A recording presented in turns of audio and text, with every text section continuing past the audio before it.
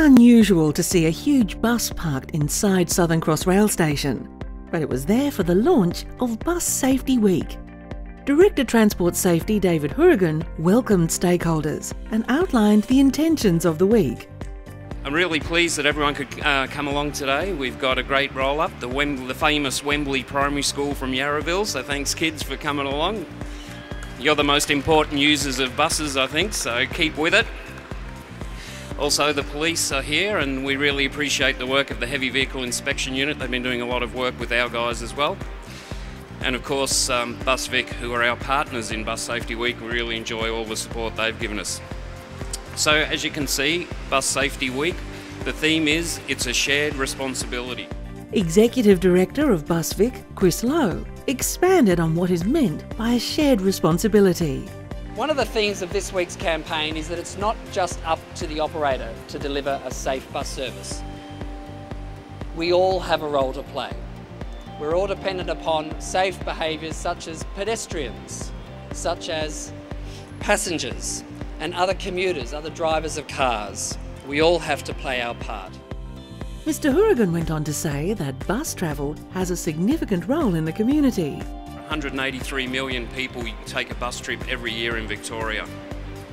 And in the last 5 or 6 years since the Bus Safety Act came in, there's been a 17% increase in the number of people catching buses. So we don't think it'll be too much longer before we get to somewhere like 200 million passenger trips every year.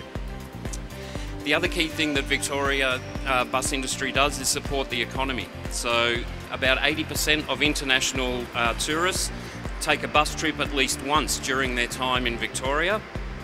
And international visitor numbers were up by 14% last year, with 20% increase to regional Victoria, which is super important, and buses are a key way of handling those increase in numbers. And those tourists bring $420 million, that's just into the regional economy, so you can see how buses play a key role for Victoria. And Mr. Lowe explained just what it takes to drive Victoria's bus industry. Moving 183 million people a year is no easy task. It takes a lot of coordination, determination and expertise. And out of those 183 million trips each year, there are only a handful, literally a handful, of injuries or fatalities. And that makes bus one of the most safest modes of transport.